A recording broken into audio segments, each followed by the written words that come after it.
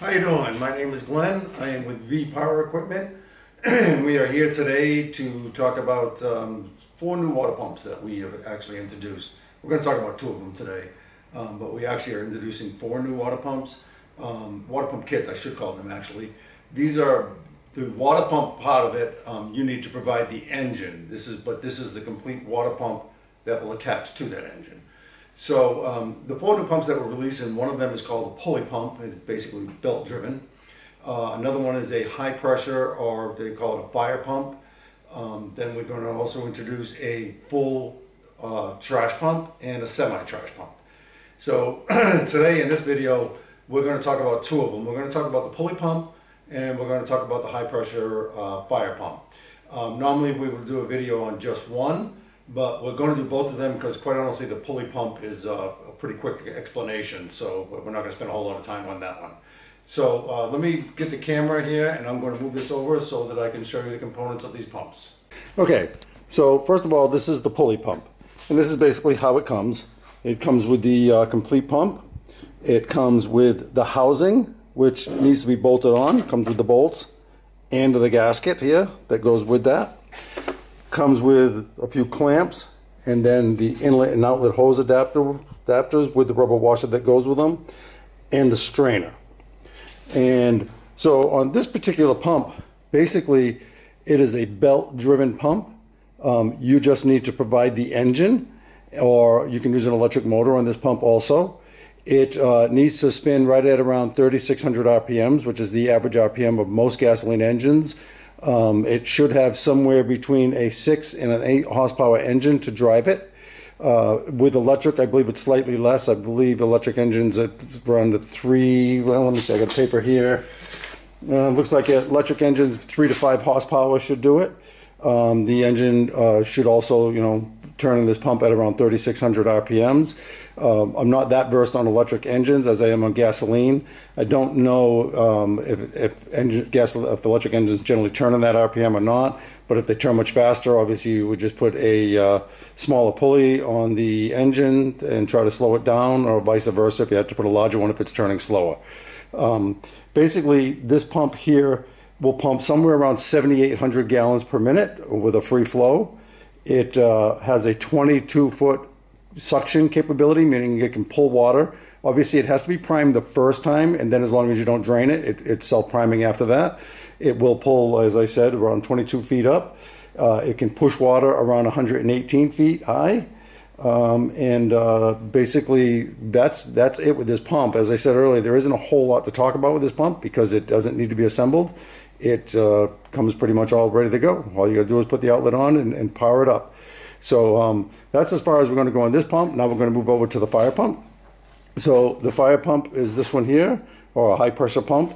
So basically the whole reasoning behind this pump is pumps such as this, as water, just regular water pumps or semi-trash pumps, they're not designed to be pressurized.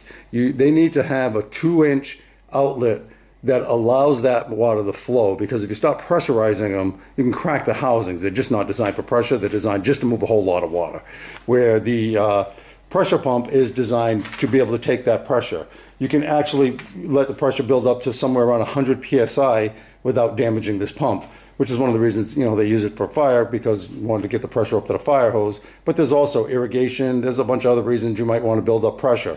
Now, a pressure pump won't produce the same flow of water as the other pump. It'll actually, this pump here is capable of about 3,700 gallons per hour.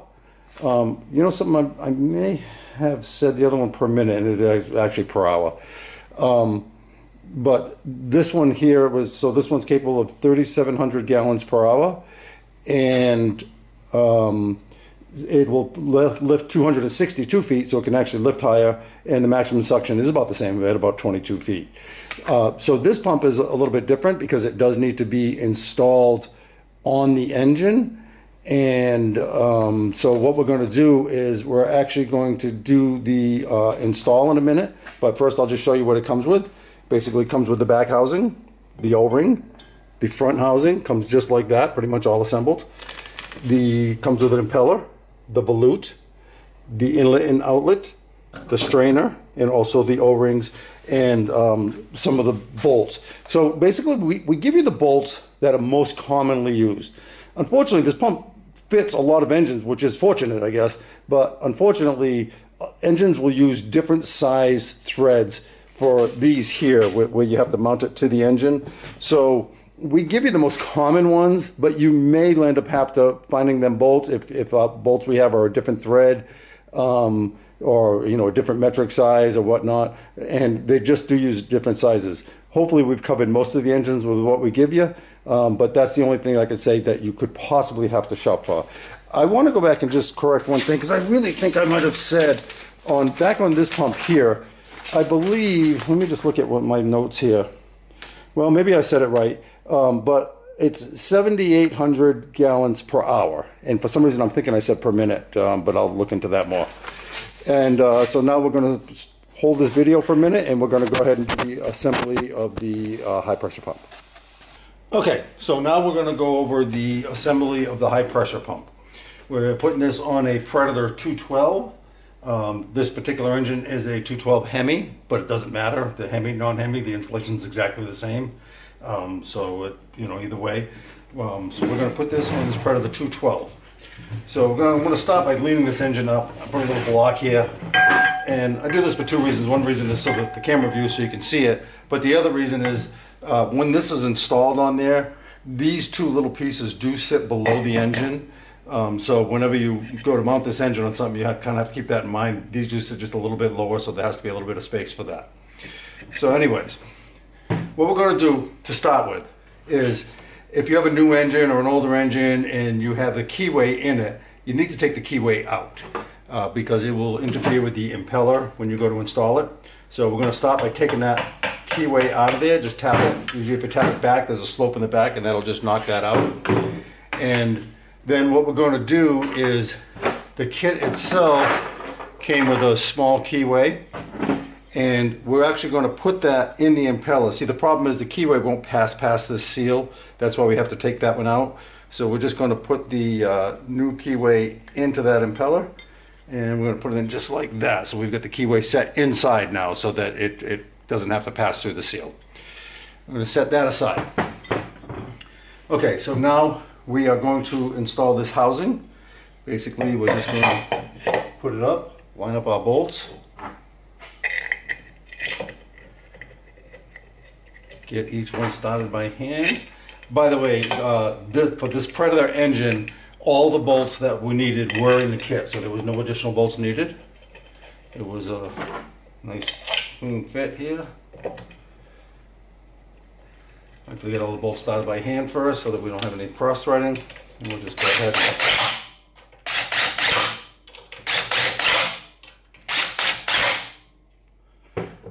Okay, then we're going to take the impeller. And again, we're going to get that keyway in there. This might be easier if we rotate that keyway to the bottom, because otherwise it wants to fall out. So we're going to put it in there. We put the keyway down on the bottom. It's not in there right.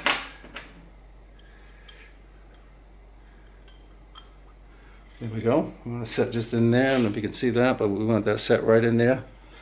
And then we're just going to go ahead and slide this on. Get that keyway to line up. Put that in place. Now we've got the volute here. The volute has a notch in it right there. There's a place right here on the housing, on the back housing.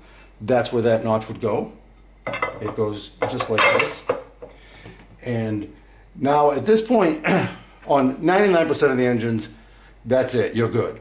But you're going to want to turn the engine and make sure it doesn't contact either the volute here or the back housing. This is easier done if you have somebody else to kind of pull it while you watch it. Obviously make sure it ain't going to start. And just make sure there's no contact. On this engine there is no contact, I know there isn't. But now let's just say if we did have contact, I also forgot to show you, we got to put the center bolt in there. So we're going to put that in there first. So if you had contact, There are two things. If you're contacting the front of the volute, then you would want to move the housing out a little bit.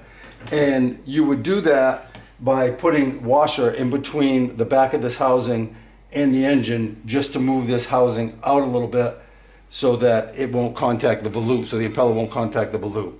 If it's the other way around, if the impeller is contacting the back housing, then what you want to do is you want to take the impeller back off and just slide a washer up in there so that you're actually moving the impeller out a little bit.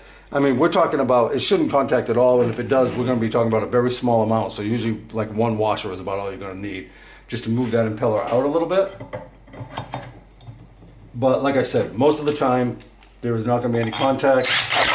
This engine does not have any contact. So we're going to set that back in there.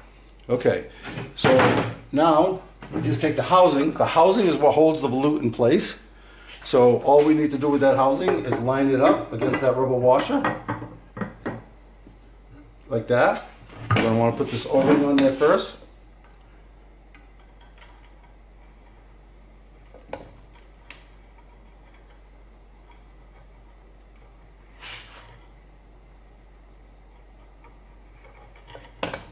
Just set it in place there.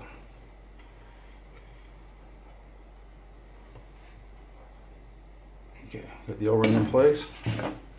Going to set the housing up in there.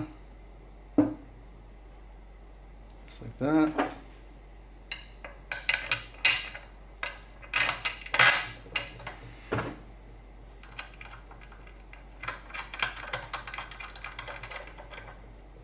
And we're going to bolt it up. So there are 6 bolts here. I don't think I need to show you how to install all 6. You're going to install all 6 bolts, and that is it. You're basically done after that. These little couplers, they have a washer in them. The washer goes into the coupler, like that, so that it's going to press up against the face of this unit here. And that's what makes the seal. And you come with 2 smaller ones for the smaller ports and 2 larger ones. So that is pretty much the installing this pump. Don't forget to use the strainer when you're using this pump. These are not designed to be passing any large objects. Clean water is the best thing, but I mean they can pass a little bit of debris, but it does have a mesh filter here, and want to make sure you use this, because if you put something through there that's large, you can jam this pump up. That's it for now. If you're interested in purchasing any of these items, vpowerequipment.com is where to go. And we thank you very much for watching. Have a wonderful day.